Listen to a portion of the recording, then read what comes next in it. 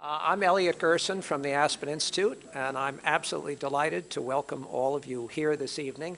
I think now that we've been doing events like this over, Linda, Jamie, how long has it been now? 3 years. It's really becoming a Aspen family in New York. Some of you I've seen at many of these, others this is the first time I've seen you, and I hope many of you will become regulars. We're expanding our presence in New York, I'm delighted to say, not just with these wonderful events, but with other ones. As a matter of fact, we have our first New York Ideas program next week. For those of you who know the Aspen Ideas Festival in Aspen, we're doing something on a somewhat smaller scale here in New York at the New York Historical Society next Tuesday night and Wednesday. And even though it's sold out, for those of you here in the family, if you're interested, you can talk to me or Jamie afterwards, and I'm sure we can find a way to sneak you in. But it's, as I said, great to have you all here at our home away from home, this magnificent and historic house. I want to thank Jennifer Rabb of Hunter College for making this available. We couldn't have a better venue in New York, given the values that we have at the Aspen Institute, than this splendid home of Sarah, Franklin, and Eleanor Roosevelt. And of course, this program is part of another wonderful and larger program, which is the series of conversations that we have about great leadership, conversations in honor of the late Preston Robert Tisch. A man who made incredible contributions to the country, especially, of course, to this city, a leader in business, a leader in philanthropy, a leader in sport. And that leadership and philanthropy has been carried on splendidly by his children, by Steve Tisch, by Lizzie and Jonathan Tisch, and of course by Lori Tisch, and also now especially through the generosity of the Lori M. Tisch Illumination Fund. We have two wonderful friends of the Aspen Institute whom we're going to be listening to, and it's my pleasure to turn things over to Lori to introduce them and have a few words.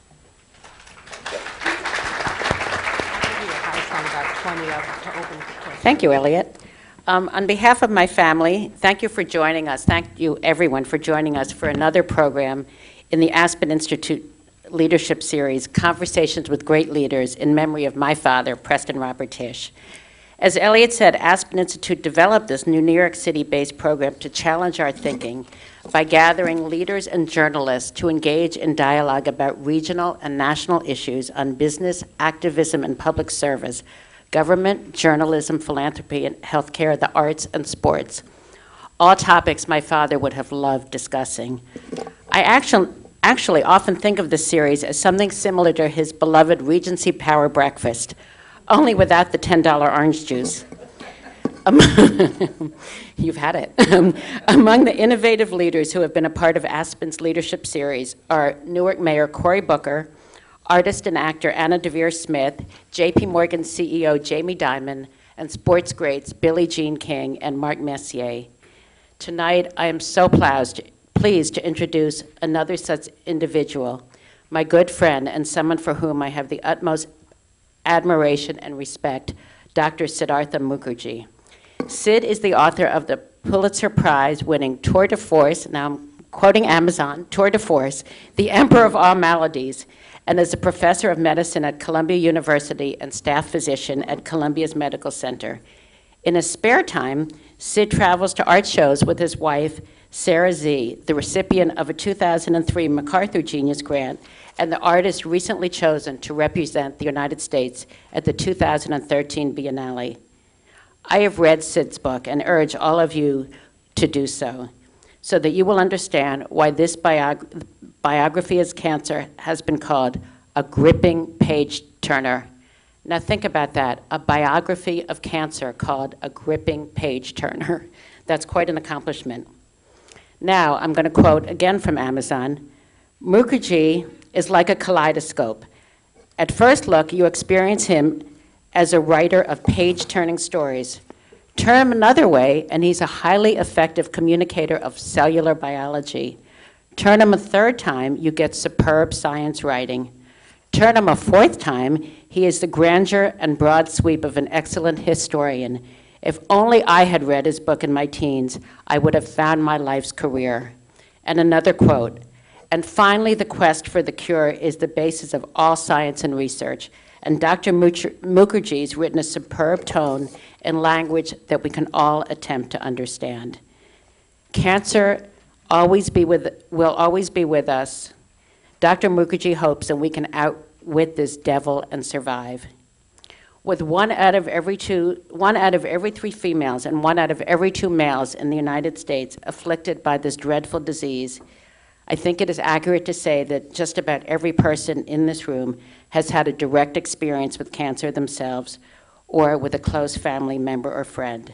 It is clear that the war on cancer is far from over, and the work and influence of people like Sid is more crucial than ever. I'm also pleased to introduce another friend and a spin mate, although it seems to be working much better for her, Katie Couric, one of television's most respected and beloved journalists. So why Katie? Well, about 3 months ago, I had a dinner with Sarah and Sid, and we were talking about this event, and we said, so who should we get to moderate? And Sid said, do you think we could get Katie Couric? That would be so perfect. There was only one answer. And we did. As you all know, Katie has been a key journalist on every major network and has held countless candid, in-depth interviews with newsmakers from the worlds of business, politics, medicine, and entertainment. But she is equally renowned for her tireless and extremely successful work as an advocate for Stand Up to Cancer and as co-founder of the National Colorectal Cancer Research Alliance. And as always, many, many thanks to the Aspen Institute leadership and staff. As I say every time, my father would be so proud and honored by this series. And of course, to Hunter College President Jennifer Rabb for hosting this terrific program at Roosevelt House. It is now my very great pleasure and honor to give the floor to Sid and Sarah, and Katie. Sarah. Sorry. Whoa. Sarah too. Sarah who? Okay, thanks, Lori. Hi, everybody. Good evening. Thank you, Lori. Sid and I are both honored to be here to pay tribute to your wonderful dad as a part of this series. And I'm going to try to show the many sides of Sid. And I'm not going to say Sid's last name because I'm sure to bungle it. So I think we're on a first name basis. So I wanted to start, I do want to actually talk about your humanistic side and your writer side and your science side. But I wanted to start by just giving people a bit of background on you. Sid, you went to Stanford, you went to Oxford as a Rhodes Scholar, then to Harvard Medical School, so you're a classic underachiever. Why did you decide, all my safety schools, by the way. Kidding, I'm kidding. So why did you decide to go into oncology? What was it that drew you to that field? First of all, thank you. Thank you for hosting this. Thank you, Lori, for allowing this to happen, and it's a wonderful forum. My interest in oncology really came from the reverse in some sense. I was in England, and I had the opportunity to do a PhD, and I thought I would do a PhD in immunology. This was a time when we were just beginning to understand the immune system in a way that we now understand much more clearly. And there was one person at Oxford, Alan Townsend, who I'd never met. And I I was an undergraduate, and I knew I was going to Oxford. I picked up the phone, and Alan doesn't have a secretary. This is a great thing not to have in life. Never have a secretary. Because he picked up the phone himself, and we had a conversation. And I said, I'm really interested in what you're doing. And he said, well, come and work with me. Because Alan had solved a very important problem in immunology, which is actually very relevant to cancer. We want to come back to that. And the problem is called the inside-out problem, which is, it's such a simple idea, which is if viruses, like cancer-causing viruses, live inside cells, how can the immune system look at this thing? If a virus is inside the cell and the immune system is outside, how can the immune system ever find a cell that's infected by a virus? You could be taking a walk on the river, and you would ask yourself this question. Alan was taking a walk on the river one morning, and he asked himself this question: how on earth could the immune system see viruses? Because they're hidden inside. Because they're hidden inside. And Alan solved the inside-out problem. for which he got numerous awards. But he solved the inside-out problem. It turns out that the immune system, Advil. Thank you. All right. NSAIDs, you know. Exactly. Alan solved the inside-out problem by showing that, in fact, every cell chews up pieces of virus and presents them to its outside surface, like little flags. And the immune system, we've evolved, actually sponges evolved to do this. And so he solved this problem. And so when I went to Alan's lab, I asked the flip question, which I call the outside-in question, which is, if that's the case, why aren't we eliminating cancer viruses? Why is it that human papillomavirus, which is associated with cervical cancer, or hepatitis B virus, if that's the case, influenza goes away from our bodies. Why does hepatitis B not go away, right? So I focused on a particular virus, and I was looking at cells, being a cell biologist, and then something clicked in me, and I want to talk about that click. Something clicked in me, and I think it's the most amazing thing that can happen to a scientist. Something clicked in me, and it was the idea that there's more to it than cells. There are human beings from whom the cells are coming. There is Henrietta Lacks, who was a human being from whom the cells came. So I sort of backed into oncology, looking at the microscope and then sort of backing up from the microscope until I thought that I'd become a clinical oncologist. And that was my particular journey. I know that writing this book was prompted by a question from a patient of yours who said, I think who had stomach cancer, I believe, who said, I'm going to keep fighting this disease, but I really need to know what it is I'm fighting. And people have often asked me, what exactly is cancer? What causes it? And I know that you can give an explanation that's quite distilled and simple. So before you tell us about the patient and how she motivated you to really look at the history of cancer, how would you describe what happens? And then I'll tell you how I describe it, but you describe it first. Okay, I'll go first, you go second. Cancer is an illness of the abnormal growth, the dysregulated growth of cells. This growth is caused, typically, not always, but typically caused by the dysregulation of the very same genes that control normal growth. In other words, the very genes that allow our embryos to grow, our hands to grow, our heads to grow, if their job is to allow cells to grow and to put brakes on cells when they stop growing. Cancer is a dysregulation of that process. So it's like a cell division out of control. That is correct. It is a cell division out of control. And in doing so, cancer cells also evolve. So it's an evolving cell division out of control. The evolution is very critical. It makes it unlike any disease that we know in physiology and perhaps in history, because cancer is, as someone described it, cancer is like watching Darwin's Galapagos Islands inside your body, because the cells are evolving constantly in real time. Right. And that's what makes it an incredible challenge. Right, and I know that as somebody, that's pretty much how I describe it too. Just kidding. I always say it's a series of DNA or sort of screw-ups. Yep. And ultimately, everybody has sort of cancer in their body, right? But the P53 tumor suppressor gene is the final thing that quashes it. So you have to have a whole series of things that are going awry before the cells start to divide and take over your body. Yes, right? That's exactly right. I also often say that it's like, people think of cancer as this monolithic enemy. And I always say it's like 1,000, or probably 1,000,000 different diseases and 1,000,000 different biologies. And I know that's something that you talk about in the book as well, right? Right, and it's a very important, point, which is that the genes that control the growth of breast cells are somewhat different, not all completely different, than the genes that control the growth of prostate cells or the genes that control the growth of skin cells in melanoma, right? They're similar, but somewhat different. Every organ has its own set of controls. And when you have cancer in those organs, typically these organ-specific genes are the ones that are being screwed up. But on the flip side, I think we also have to be careful, and this goes back, and this very, very soon becomes an incredibly important political question. We also have to be careful to over-silo cancer. There's a feeling in the advocacy community, and some ends of the advocacy community, that $1 given to breast cancer is $1 taken away from prostate cancer. Well, I give the example that, in fact, we have learned more about breast cancer from prostate cancer than from any other cancer in one could make the argument, we've learned more about breast cancer, prostate cancer, than even breast cancer itself. Because the whole idea of using hormonal therapy really comes, is a crossover idea that comes, I trace this in my book. Who would have thought that hormones could be used in this particular way to cross over from prostate cancer into breast cancer? But Charles Huggins did in Chicago. He figured this out.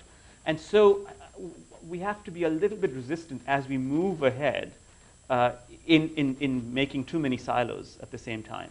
But also, Sid, about the different biologies. In other words, not only can you not have a one-size-fits-all treatment for all different kinds of cancers, but each individual may respond differently. And Absolutely. I always, you know, when my husband was sick and he was having chemotherapy, I always felt like it was so primitive, even this was 14 years ago, that doctors sort of threw something against the wall to see what would stick, that they couldn't really determine how a patient would respond. And even if a patient is responsive, it's often very short-lived. Yes. You know, this response rate is very misleading for people who have cancer, because you're like, yay, I responded. And then, as Sid said, it's so clever and so, you know, really demonic in its ability to morph into something that's more effective than the cancer. Right. Than the treatment, rather.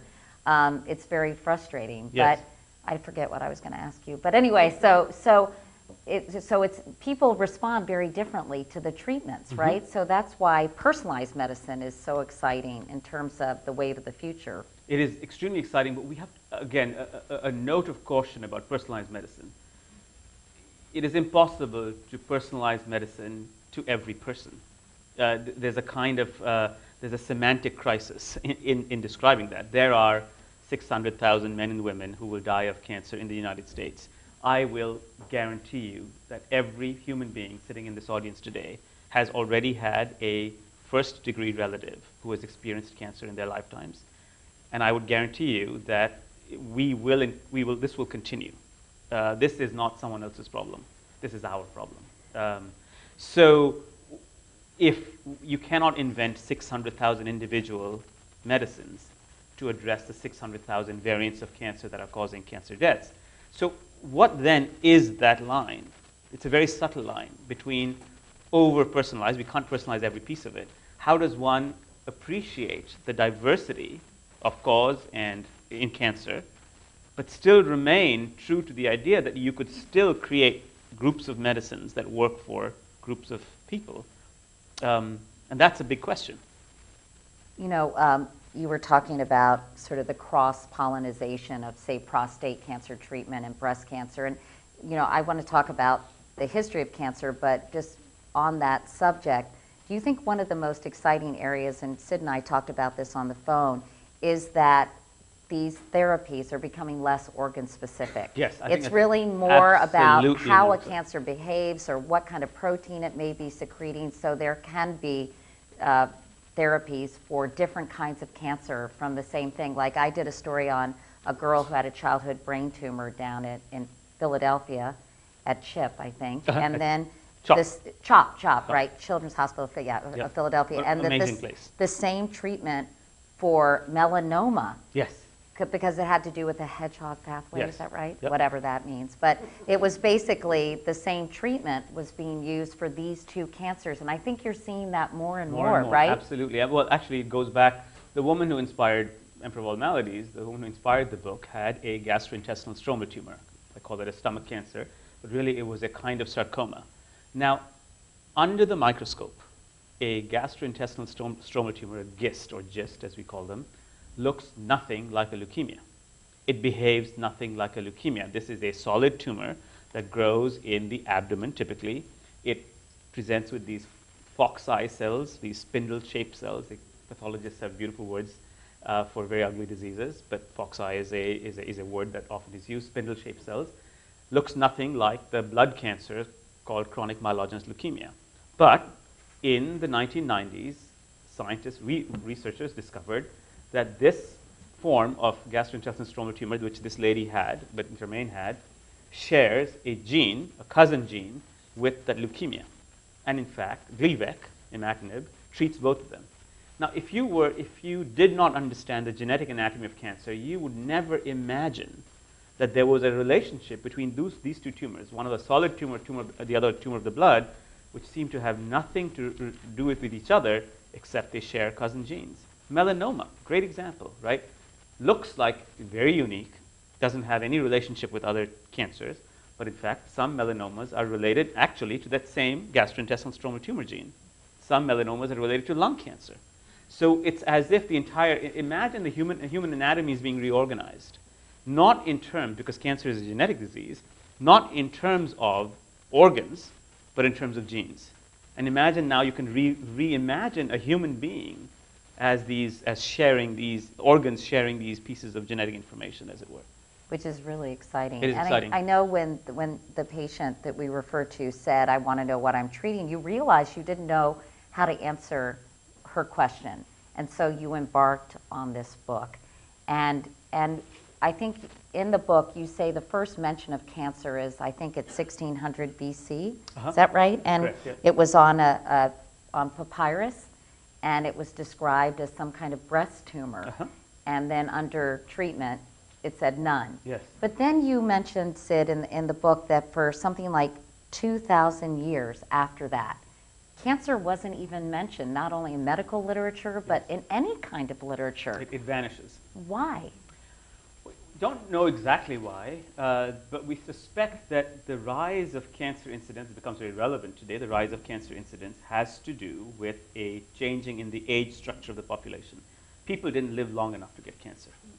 They died of smallpox and typhoid and typhus and various other things, tuberculosis, well into the early part of the 19th century.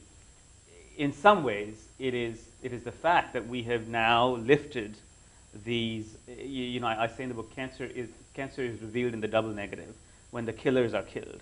It is what remains. Now, there are two important points to be made about that. One point is a point that I often make, which is, make no mistake that although cancer is an age-related disease, that it does not affect people of all ages. If you take just the men and women under 50 in this country who will die of cancer every year, you still have hundreds of thousands of patients. These people will, young men and women under 50, right? So there is an age-relatedness to it, but it's not only age-related. So now the second point is that, in fact, what we're finding out is that cancer in the elderly behaves somewhat differently than cancer in young men and women. We don't know why. Isn't cancer in younger people generally more aggressive? It is generally more aggressive but more treatable. In the elderly, it's generally more indolent and less treatable. I mean, it's a big conundrum. We don't know why. Now, that's a very general Isn't it principle. because as you age, your cells divide less rapidly or something? Does that have something to do with it? So there is one explanation for it, and it's an interesting explanation. Let me go through it because it's actually it lends to a very particular, very interesting form of thinking, and it goes back to your question, which is cancer. One of the reasons you could ask a simple question, much like Alan Townsend walking down the river. You could ask yourself, why aren't we bursting with cancer all the time? What is it that prevents us, all of us sitting here, from growing cancer cells all the time? And there are several answers to this question. One answer is that the immune system is doing something to regulate the appearance of cancers. But perhaps one of the most striking answers to this question was provided by several researchers, but among them Bert Vogelstein at Johns Hopkins, who, in a series of extremely important seminal papers in the 1980s and 1990s, figured out that cancer, you can't get to cancer by mutating just one gene. You need many, many genes, on the order of 10, 12, 15 genes, 15 of these growth regulatory genes to be mutated before you get to cancer. So, in other words, ultimately, when a cancer becomes a cancer, it has accumulated not one change in DNA, not one mutation, but about 10 or 15, and maybe even more, hundreds in some cases. Now, the theory is that in childhood cancers, the genes that are mutated are big, ugly genes. So these are genes that have large control of growth processes. And so it's death by, not to overuse the metaphor, by a large strike. Whereas in adult cancers, particularly cancer in the elderly, it is many, many, many small gene mutations. So it's death by 100 cuts. Now what's interesting about it is that in general, if you have a car and the axle of the car breaks, you can generally fix that car. because you can fix the axle. On the other hand, if you have a car and there are 15 pieces of the car that are broken, small pieces, like the battery is broken and the speedometer doesn't work, et cetera, that's a much harder fix. So that is one explanation, a theoretical explanation to the conundrum of why children's cancers may be easier to treat than adult cancers, but it's a theoretical explanation. Not to mention that elderly people have a harder time tolerating Absolutely. the often yeah, toxic yeah. scorched body treatments that are, Absolutely, yes. were used for so long. You talked about in the book in the 1950s, I thought this was so interesting, that a woman tried to take out a classified ad in the New York Times to find a breast cancer support group. Mm-hmm. And the editor at the time said, this was in the early 50s, we can't say the word breast or cancer in the paper. How about disease of the chest wall? Yes. And So I call it death by euphemism. yeah. Anyway, but I'm just curious, when and why did cancer become such a taboo subject? I mean, I know that many people have relatives, they want to get their family history, but they don't even know, A, if a relative died of cancer, or B, specifically where the primary tumor was. Yes. Because doctors just didn't give that kind of information to patients, and there was an element of shame about the disease. And where did that come from? Was it because how hopeless it seemed for so long? It was the shame that comes from nihilism, really. It was the shame that comes from being unable to do anything. I interviewed, actually, for my book, one of the very moving interviews was from a palliative care nurse who had worked in the 60s. And she said to me, actually, a line that that really struck me almost, I was so moved by the line. She said doctors were allergic to the smell of death. They were so hopeful that, and when they couldn't succeed, the patient had failed. I mean, we still in the vocabulary of cancer say the patient has failed chemotherapy. Obviously, in fact, the patient has not failed chemotherapy. Chemotherapy has failed the patient. But in fact, we still use the word failure in a clinical context. And so this idea of failure, what does it mean to fail, makes you embarrassed, makes people embarrassed. There's a line in the book which is buried in somewhere of a woman, Cecily Saunders, the physician nurse who invented the discipline of palliative care. And I point out in the book, it was no less an invention than an inhibitor for BRAF. It required no less ingenuity, no less daring to invent palliative care in the face of this kind of medicine in the 1950s and 1960s. Cecily Saunders quotes in her book, and I picked it up, actually it's a title of a whole section of my book, a woman who says to her doctor, a woman with breast cancer in England, who says to her doctor, will you turn me out if I don't get better? If I'm not responding to the chemotherapy, will you throw me out of the hospital? And this was a common question. If I don't respond, am I a reject? Am I a pariah? And hence the shame. Hence the idea that, we'd rather not look at the smell of death. We'd rather not smell the smell of death, and so forth, the same. Similarly, you talked about this in an article in The Guardian, which is something that really sticks in my craw, and I'm so glad you addressed it, Sid, which is the whole notion that a positive attitude helps you deal with cancer. Because nothing bugs me more than to hear people say that. Now, that's not to say it's not helpful, that it's not psychologically uplifting, but I always say cemeteries are full of people who had the will to live, but their biology just wasn't working. The biology and the treatment just did not come together and give them. It's too glib, this idea. So it's just annoying. Too glib, and it's too simplistic. It's too naive. But that's a very common sort of attitude, I think perpetrated, even though I have so much admiration for Lance Armstrong, I felt like his sort of whole deal. I wanted to say, well, testicular cancer is one of the most curable cancers, by the way, and not that I don't admire his tenacity and drive, but I think it does such a disservice to people who are dealing with the disease and their families to suggest that someone didn't have a positive enough attitude or a will to live. It is an unbelievably paternalistic thing to say. Imagine someone saying it to you, imagine, and it is an incredible, it reiterates a kind of medieval paternalism about medicine, which is, it's all in your mind anyway. you're hysterical because something's wrong with your uterus. Right. The kind of the classical medieval explanation. I'm literally. glad I got that off my chest. Thank you. Okay, so one of the things that you talk about is how, the history of cancer is so fascinating. Obviously, we can't deal with all of it here tonight, although I wish we could, because I could talk to Sid for hours. But one of the things you talk about is in the first half of the 19th century, how primitive the surgery was and how primitive the treatments were, Right. and specifically mastectomies, which is more is More is better. better, yes. Yeah. And tell us a little bit about that and where that thinking came from and how it got so out of control. Yes. Well, the story goes back to the 16th and 17th centuries, and it is also a story of frustration and shame. And it was very simply that surgeons, certainly by the early 19th century, technically had learned to operate and remove cancer from the breast, from the stomach.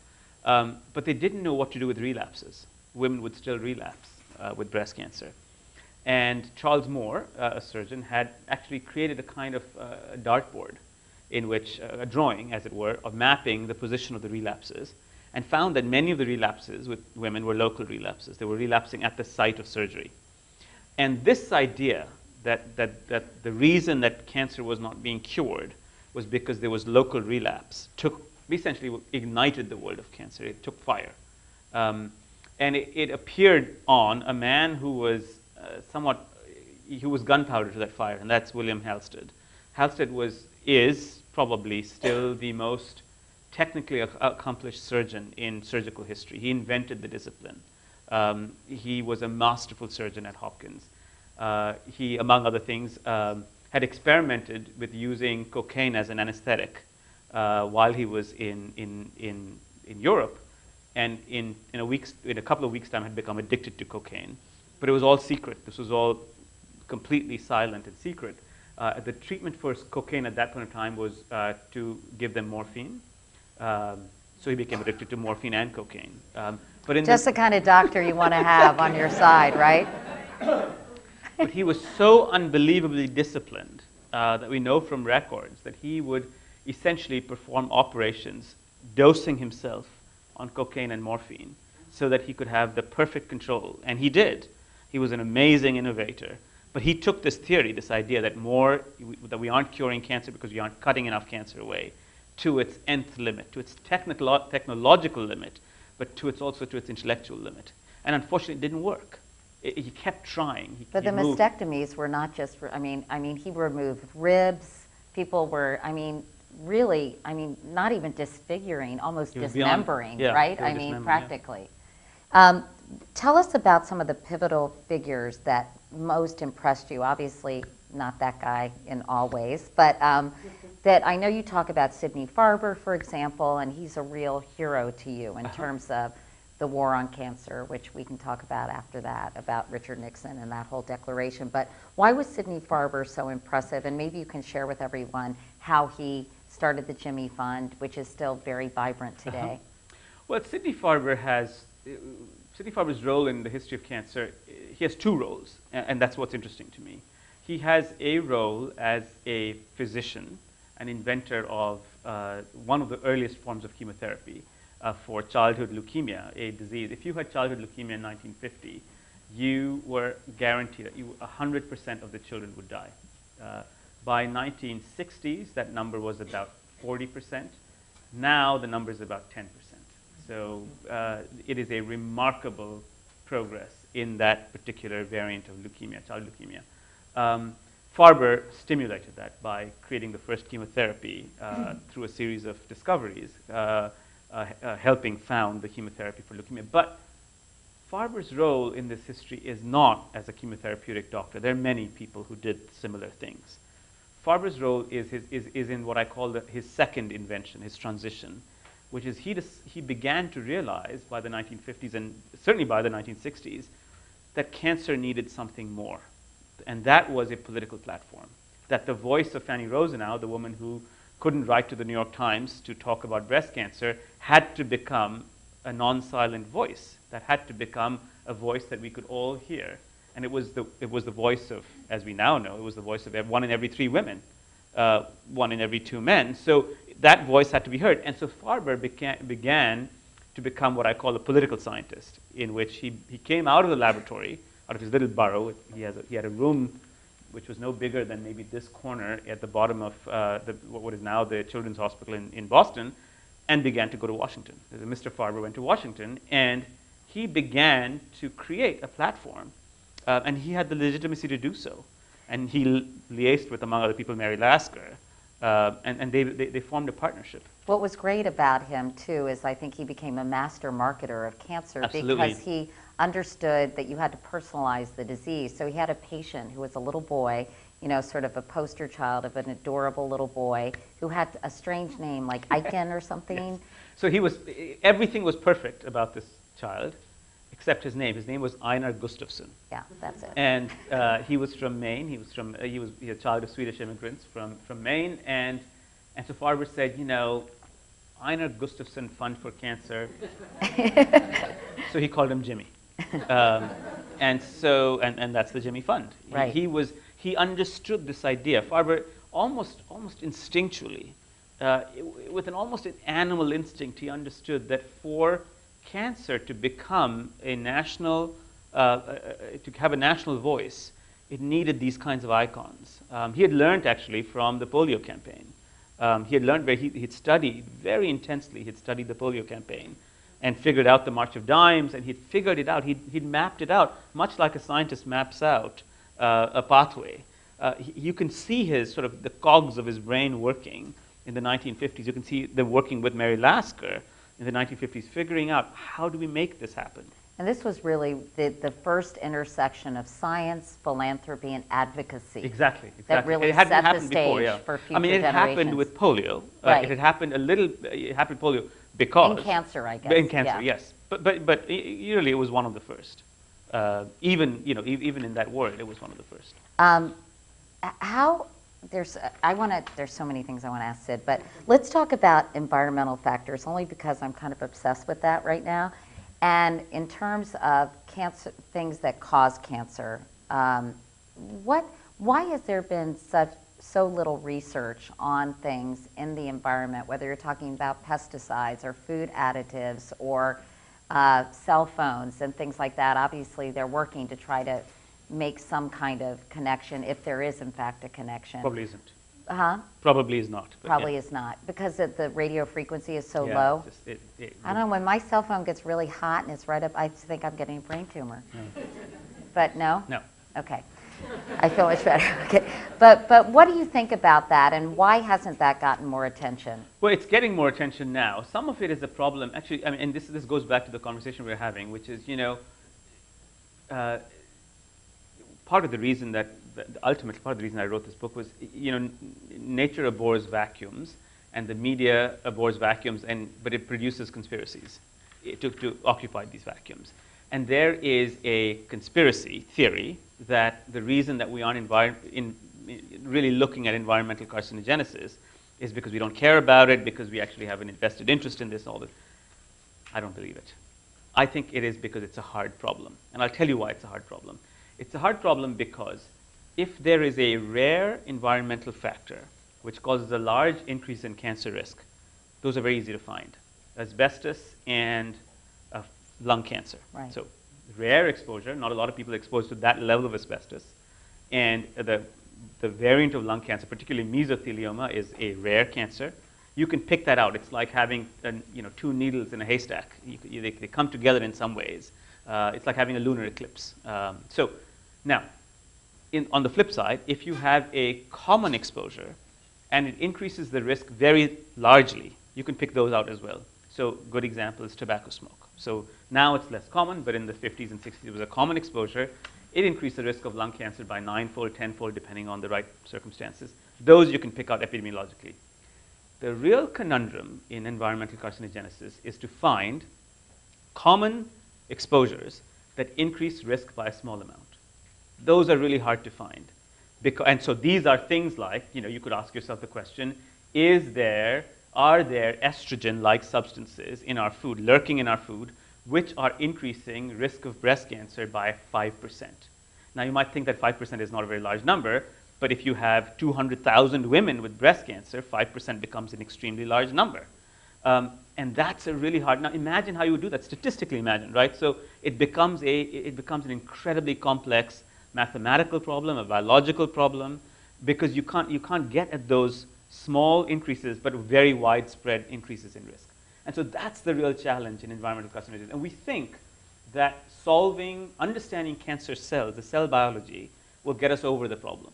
Because we don't have to run a trial of 700,000 women who were exposed to estrogen-like substances, and we don't even know what the exposures were, versus 700,000 women who were not exposed, and try to find that increase in risk, which is 5%. Instead, we try to go to the cell and ask the question, is this substance doing something to the cell that's acting as a surrogate for this kind of behavior? Because cancer clusters are notoriously difficult to prove. Notoriously difficult to even prove, though it seems to be so obvious to an outside observer when a whole slew of people in one neighborhood come down with breast cancer.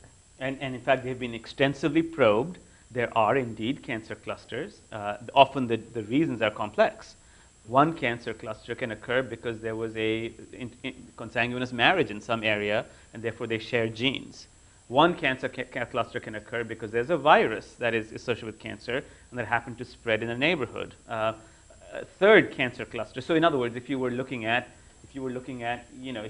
a very false way at the HIV epidemic in the 1980s in New York City, many of the men were presenting with Kaposi sarcoma. You would say, well, there's a cancer cluster there and has to do with environmental carcinogen. No, it has to do with the fact that there's a behavior that exposing men, and later men and women, to a virus. So you can be very misled by the idea of a cancer cluster and suspecting that there must be a lurking environmental carcinogen. It's certainly there, but we have to be clever about it. We have to be thoughtful about this. And it might just be one factor. It might be just one factor. That, exactly. that helps tip the balance Yes. of this sort of genetic mutation Yes. gone haywire. Yes. We're going to open it up to questions, I think, but I just have one more. Actually, I have about 10 more, but we're only going to ask one more. In terms of how cancer is being approached now, there's so much exciting technology, and it seems to be this confluence of science, technology. Hopefully public advocacy is is helping to push that as well. But you have anti-angiogenesis drugs that cut off the tumor's blood supply. Is thalidomide one of those? Thalidomide is one of them. Yeah, right. and you have nanotechnology, you have monoclonal antibodies, immunotherapy, you have targeted therapy. What do you think is the most exciting thing that's happening in the field of cancer research, and how, I thought it was cute that your doctor, I think, who oversaw you as a fellow in Boston, a guy named David Scatton, Yeah. he wrote that you have an internal hope machine or something like that you're a very optimistic person about cancer. And what are you most optimistic and excited about in terms of treatment? I'm going to answer the question in two ways. I'm going to talk about treatment, but I also want to talk about advocacy. I want to talk to you about advocacy in particular. So let me talk about treatment for 1 second. And what's the most exciting? Well, I've been, in some ways I am optimistic, but I think we have an innovation problem in cancer right now, and we need to address the innovation problem. The innovation problem is that we are beginning to understand how a cancer cell works, different cancer cells, how different cancer cells work, what the mutations are, what some of the causes are, what some of the antecedent events are, but we don't have treatments for them. It is an embarrassment. In other words, there are very few arenas of science where the knowledge of cause and the capacity to intervene, to treat or prevent cancer has this level of discrepancy. Many, many fields of science have a poor understanding of cause, or poor understanding of pathology, pathogenesis, but also have no drugs, right? But cancer is not that. Cancer is in a very peculiar moment, and it is a touching moment, because you go to a patient. Imagine going to a patient and saying, I understand, I know, not in every detail, but I understand what the driving cause of your cancer is, right down to the molecular level, but I cannot offer you a single piece. I can't offer you therapy. I can't offer you treatment. It is a frustrating time. And so there are so many advances which are helping a little bit, But they're really just extending life by 3 or 4 months. Yeah, some of them are. Some of them are transformative. Some of them are doing more than extending life by 3 or 4 months. I mean, if you go back to leukemia, if you go back to Sidney Farber's example of childhood leukemia, you could say to yourself, I'm going to be nihilistic about all of this, and it's because every trial in those acute leukemia trials extended life by 4 or 5 months. But 4 or 5 months plus 4 or 5 months plus 4 or 5 months plus 4 or 5 months eventually equals 5 years, 10 years, 20 years, right? So the way out is the way through. We don't have magic solutions. We have to try things. We need people to be involved. We need a national platform. We need money. And we need advocacy. So it's hard for me to say, here's one magic substance. That's not, in fact, that there isn't. There is no single line. It depends on the cancer. There's no single line which is more interesting than the others. But a combination will help. And we need to find a way to make those combinations happen.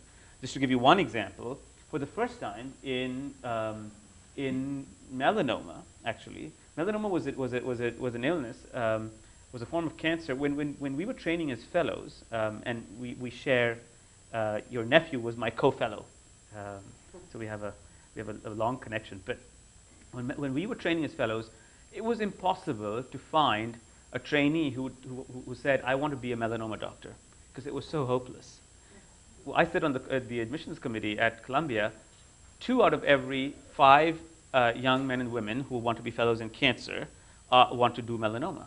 In the span of 5 or 10 years, it has changed so dramatically because there are 2 new medicines, and for the first time in the history, as far as I can tell, of this arena, 2 pharmaceutical companies have decided that they're going to take their fledgling drugs and combine them in a clinical trial. I mean, due to efforts of people like Deborah and various other people, they have brought a platform such that this bickering between pharmaceutical companies, the protection of single drugs, can be overcome, and they can come about and share resources and really move the field forward.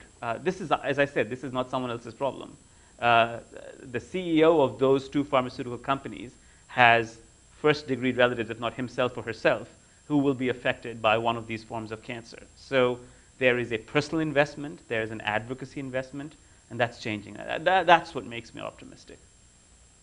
Long answer. No, that's okay. I think we have some questions. Identify yourself as well. William Hasseltine. My question is one I think everybody in the audience and who thinks about cancer has, which is how fast will there be cures for most cancers, in your opinion? I don't think that all cancers will be curable. I think we will cure some, we will prevent some, we will treat some, and some we will convert into chronic diseases. I think that bar is high enough. I think that is already setting the bar very high. And I think if we could tackle the problem in this way, without promising the kind of cures that were promised in the 1970s, I think we can move the field forward. Now, 500 years from now, will they laugh at us because we were mixing primitive poisons and surgery and radiation to cure cancer? They probably will. I hope so. But I suspect that it's not going to be a simple answer. It's going to be a patchwork answer. Some cures, some treatments, some prevention, and extension of life, valuable extension of life, 10 years, 15 years, 20 years. Yes? Barbara Hertz. My father was Dr. Saul Hertz, who discovered radioactive iodine and is used in the cure for thyroid cancer. That's pretty cool. Can I just say that? Yeah. Well, I have to tell you something. It's been a long journey for me, as the doctor knows, in terms of getting his recognition, in that he discovered this in the late 1940s when he came back from the Manhattan Project, serving in the Navy. And he was at Mass General Hospital, and I have to make note that he was one of 2 Jews in the entire hospital. And at the time, in the late 1930s, Yeah. there was a high degree of anti-Semitism. Right, it was verboten. Couldn't join the faculty. No, couldn't join the faculty. There were quotas in medical school. He went to Harvard Medical School. But my question for you is, how is this so unique and a treatment that has lasted for 70 years? And is there any hope of this medicine or the type of treatment that he developed in treating other types of cancer? Thyroid, first of all, thank you for your father for inventing this. This actually saved the lives of hundreds of thousands of men and women. The answer is thyroid cancer. That particular variant of thyroid cancer is very unique. And it's because the thyroid happens to concentrate iodine. The thyroid happens to be a unique organ in our body which takes iodine and sucks it up and puts it inside it. It concentrates iodine. It's a little bag of iodine. And therefore, if you make radioactive iodine, it becomes like a Trojan horse. And it goes into the thyroid, and the Trojan horse, because it's carrying radioactivity, will bombard the thyroid with radioactivity and thereby cure some of these variants of thyroid cancer. So it's hard to imagine that exactly the same idea is going to apply to other cancers, but the principle of the Trojan horse, which is to somehow load a payload, an antibody, to payload a chemical to get into an organ and then deliver specifically toxic therapy or even non-toxic therapy to that organ, comes from this idea, comes from your father's. So there's a lineage in this. And it's actually now becoming very, very common to look for these kinds of...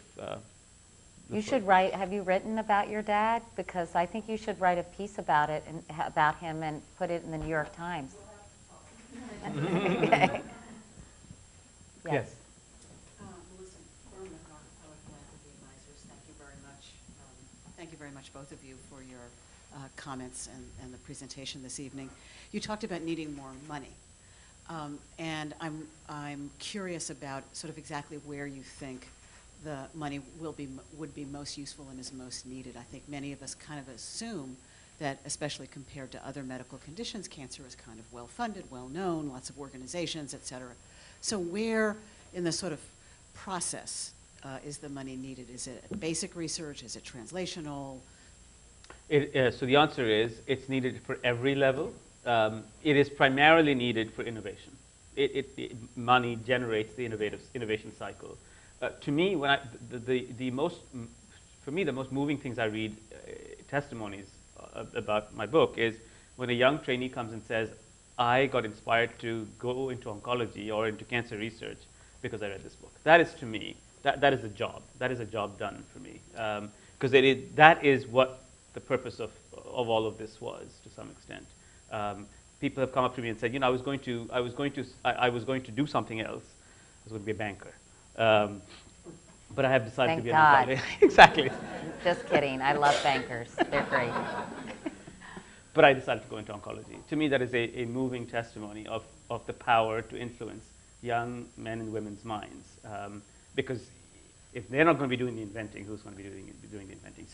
But it requires a broad investment, and a kind of investment that transcends multiple levels, all the way from the National Cancer Institute, all the way down to training individual trainees through grants, through foundational grants, etc. I want to say two words, which are two ideas which are interesting to me. One is the idea. I was looking through the records. I was visiting the NIH and the NCI, and I was thinking about how moving and how transformative is the idea of taking a public health service whose job was to protect Americans really from immigration, from outside, from the diseases brought about by immigrants coming from outside, which is really the conception of the public health service, and to turn the idea of protection around and say protection is about ourselves. To say that the job of the National Institute of Health is security. It used to be the old idea of security, which is security threats from outside. To turn it around and say, really security, and I'm reading that word from right up there, in future days which we seek to make secure. Security is about health. What manner of security could you give anyone if it wasn't the security of good health? That idea is, to me, a profoundly American idea. To be able to turn it around and to say the threat is not from outside. Let's really look inside and find how we can make security happen. And that's the idea I would put out to each every one of us and say, what is your sense?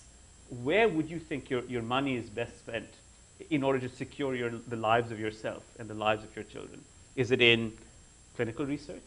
Then give money to clinical research. Is it in basic research? I mean, you follow your drive everywhere, and the answer will be there. It has to do with creating innovative ways to think around a problem that is of enormous consequence to humanity. Part of the problem is, can I just chime Yeah. in here, is that government funding has pretty much flatlined in recent years, and it hasn't kept up with the pace of inflation. Also, only 1 in 10 promising research proposals is funded by the NCI. So a lot of these scientists, young researchers, spend months coming up with these proposals, and 9 of them end up on the cutting room floor.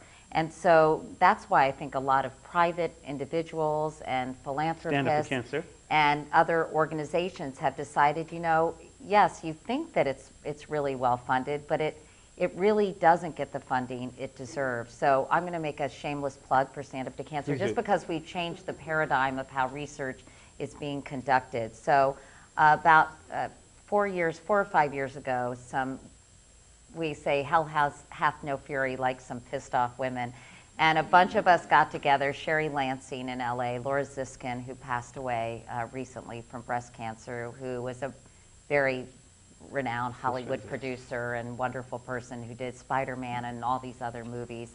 She was dealing with breast cancer at the time, and the Entertainment Industry Foundation, which is the philanthropic arm of Hollywood. We decided that we wanted to bring more attention to cancer, so we started doing these televised events biannually. Every other year we do these shows that were on all the networks. The whole Hollywood community would come out.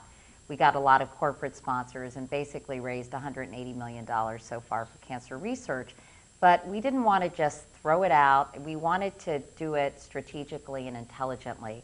And I noticed through my cancer advocacy work that cancer research is very proprietary and still very competitive and political, like everything in life. What isn't political? So we have a mandate that these scientists have to actually work together from various institutions.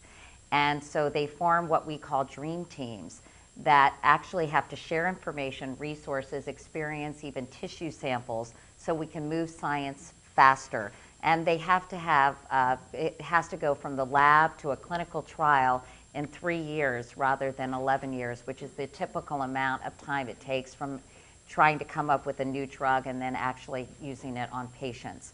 So at first, the doctors and scientists and researchers were a little threatened by this whole new paradigm. They didn't want to necessarily share their research. And then they became incredibly galvanized or sort of really jazzed about the whole prospect, and it really gave them a whole new lease on life. We have a scientific advisory board. We deal with the American Association of Cancer Researchers, and one of the interesting things about the grant process is Phil Sharp, who's a Nobel laureate from MIT, heads the committee, is there's a lot of interactivity between the scientists who are applying for the grants and the people who Stand Up to Cancer giving the grants. And when you do something for the NCI, there's very little interaction where a scientist can really question the researcher on sort of all those complicated scientific things that I don't really understand. So anyway, so they are actually making really exciting progress. I just went to a meeting in Florida. We have a pancreatic cancer dream team, and they're starting to see life expectancy for pancreatic cancer patients increase. We have a lung cancer dream team. We have epigenetics, which Sid will explain better than I will, which is sort of, I'll try, the messaging, sort of the external messaging that's outside a cell, that's sort of messaging, signaling the DNA to behave a certain way. Yes. That's epigenetics, I always say it wrong. And so it's really, really exciting. And I think that hopefully we'll see more of this collaboration in the future, because I think it motivates people. Yes. And I think it's nucleated a whole series of various other projects. Two come to mind. We talked a little bit about the Melanoma Research Alliance, the myeloma. You have a dream team too, exactly. Yeah. are you with? Yeah, we just started it, the melanoma dream team. Woo! And the myeloma, myeloma also run. By the way, I was asking Katie, where are all the men? These advocates, right from Mary Lasker onwards, these dream teams have been spearheaded by women advocates. I mean, there are some men. I'm sorry if I'm saying something horribly politically incorrect, but Oh, I hate that, Sid. yes. You mentioned the 2 approved drugs that are being used in collaboration. So one of the things that we haven't addressed is how do you get unapproved drugs? Yes. Not to take 12 years and billions of dollars. So even if a drug's promising, if there's no financial payback at some point with the company, they're going to let it go. Yes. And also, the patents, they won't extend them. And how do you get drug companies not to feel they'll be penalized if they use unapproved compounds, if they've committed a lot of time, money, effort, etc.? So this actually is a very important question because it gets to the question of changing the landscape of how we imagine drugs being approved, how clinical trials happen. And this is not a scientific question. This ultimately is a question about how we influence lawmakers and what the new paradigm is going to be. Now, from the standpoint of the science, from the standpoint of the clinical trials, we're trying to invent new clinical trials. The old model of a clinical trial was what I call the try again model, which is, you enroll 2,000 patients and you see a difference of 3 months. So then you enroll 10,000 patients and you see a difference of 3.5 months. And then you enroll 50,000 patients and you see a difference of 3.5 months plus 4 days, right? That's the old model. The new model, which is now being tried, has several components. Number one, first component is, so the new model is fail fast and fail early, which is, you might think is counterintuitive to a pharmaceutical company, but it's in fact the new model, which is 90% of the medicines that we think are going to work are not going to work. And instead of spending billions of dollars on these medicines that will ultimately not really make a difference, let them fail early.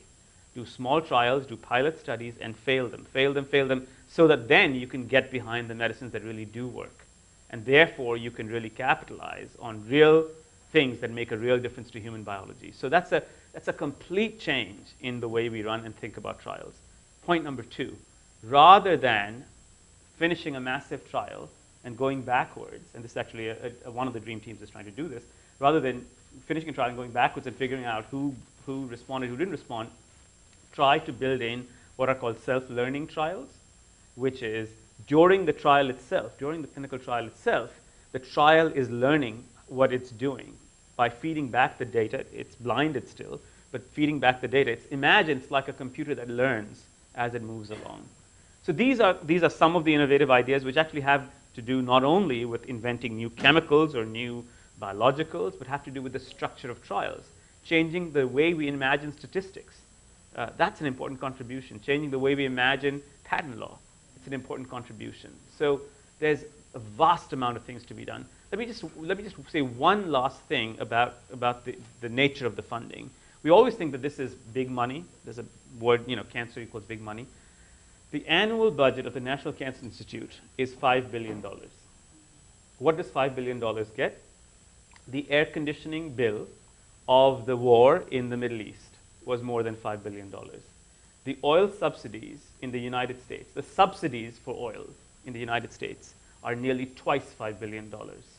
The monthly spending of the United States Army in the Gulf per month in 2008, per month, was greater than the combined budget of the National Cancer Institute and the Food and Drug Administration. Every month we spend more on keeping an armed forces in the Gulf than we spend combined the annual budgets of the National Cancer Institute plus the annual budget of the Food and Drug Administration. So we're talking about money. These are important numbers, but let's not lose perspective of what that money is.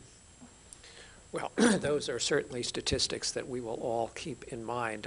Just as Katie had, I think, 10 questions she wasn't able to ask and said that she could have stayed here all evening, I can assure you that all of us here in the audience could have and would like to stay here all evening, but unfortunately we cannot. I can. I'm not doing anything. No, it was absolutely scintillating, inspiring. We're very lucky to have both of you part of the Aspen family, and we thank all of you for being here this evening. My pleasure. Thank you. Thank you, Katie. Thank you, sir.